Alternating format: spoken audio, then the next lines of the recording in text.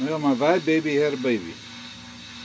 As you can see, there's two Vibe babies next to each other. I'm going to sell one, and I just wanted to let everybody know.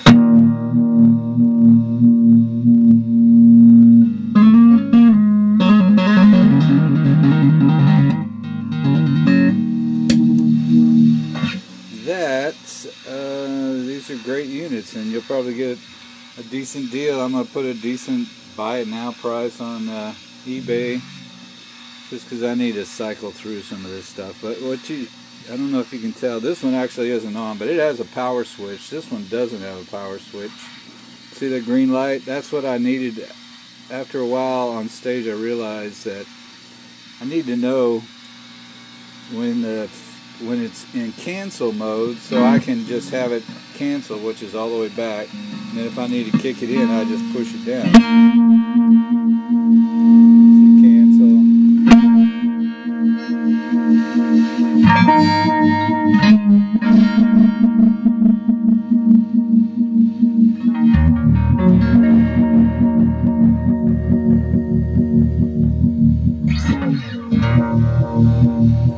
So that's pretty useful on stage. This one doesn't have that light. That's an option that I didn't get with this one.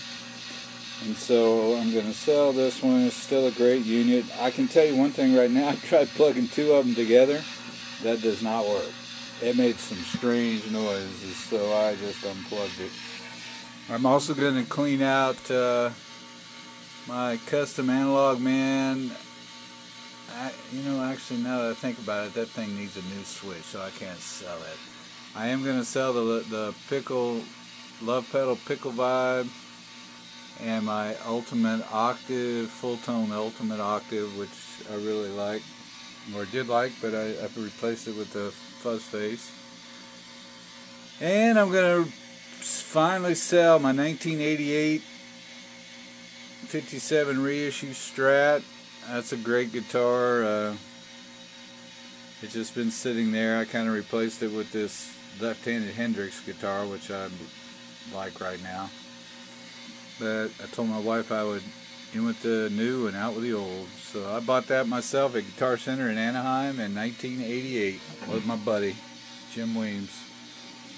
So that's it. I just want to let you know that I'm cleaning out my...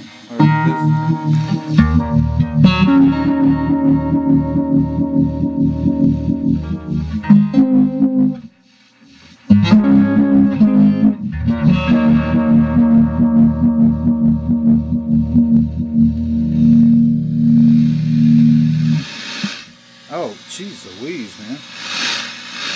I wonder what that... That was the camera getting close to my pickups. That's strange. I never knew it would do that. Alright, talk to you guys later.